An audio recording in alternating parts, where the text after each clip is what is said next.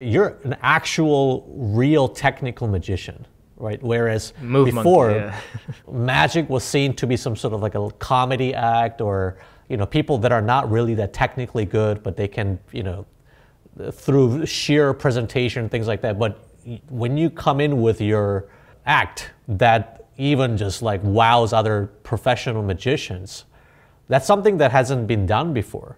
Right, and then after now everybody, like actual professional magicians, they all want to come on to America's Got Talent, but you're like the first. Right. So why did you decide to go on America's Got Talent? After Foolish, they had contacted me, actually, AGT. The AGT like people, they're scouters, I guess. They were actually at FISM as well. So they're at FISM 2015. They saw me at FISM.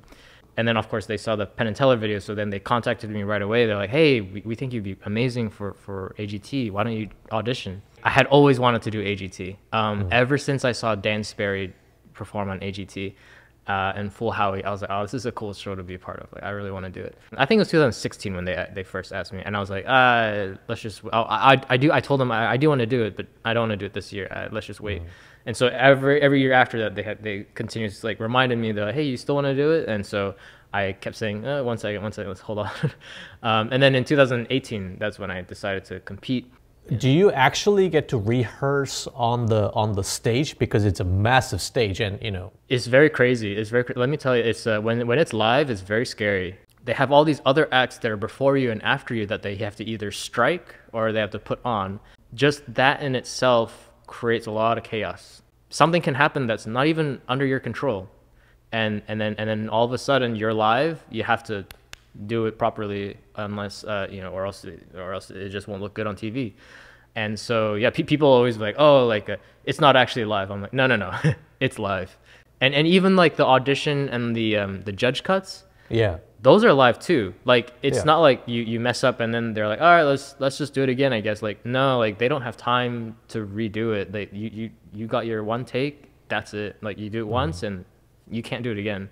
If the judges don't like you, that's it. It's pretty tough, but at the same time it's not really, because the audience, and the judges, they're the celebrity judges. They're not there to like scrutinize. They want you to succeed. Yeah. They're there for entertainment. They're there for the entertainment purposes. They're not gonna judge you like how magicians, your peers, would judge you. So as you progress through to the next round, do you have this confidence that I can win this whole thing? I mean, sure, in front of the camera, you have to sound confident. It's like, yeah, I can win this whole thing. But deep inside, did you know that you had a chance? I knew that singers had always done really well on AGT. Usually the winners would be, a singer with a really good sob story. That's what they say. Yes, all about the sob story. You have to have a good sob story in order for you to win. I just told people my life everything was true. Everything that happened, my journey to learning magic, to deciding magic to be my career was the honest truth. That's all I had, and I was like, take it or leave it, kind of thing. Maybe it wasn't so much me. My wife, Casey, she had the utmost confidence that I would win. My producer, Kayla, she literally was like, I think you're gonna win. But she said it in a way where she was so confident about it that it gave me confidence. So I think it was the people kind of around me that really helped give me this boost of, okay, I think I can actually do this. So do your best.